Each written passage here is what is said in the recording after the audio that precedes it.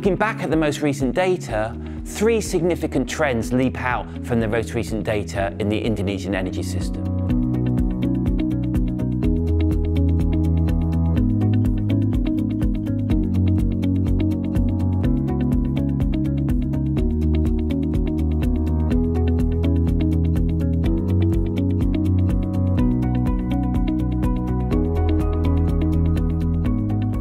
First, in last year, in 2018, very strong growth in energy demand, far stronger than we've seen in the last 10 years, driven, I think, underlyingly by increasing prosperity. Strong growth in transportation demand, driving oil demand, and strong growth in power demand, driving coal demand. The second feature is, looking back over the last 10 years, is a shift in the fuel mix, with a strong growth in the share of coal at the expense of natural gas.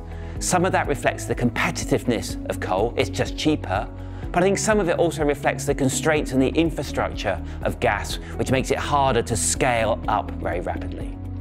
The third feature is looking ahead. Prosperity in Indonesia has grown rapidly in the past and will continue to do so.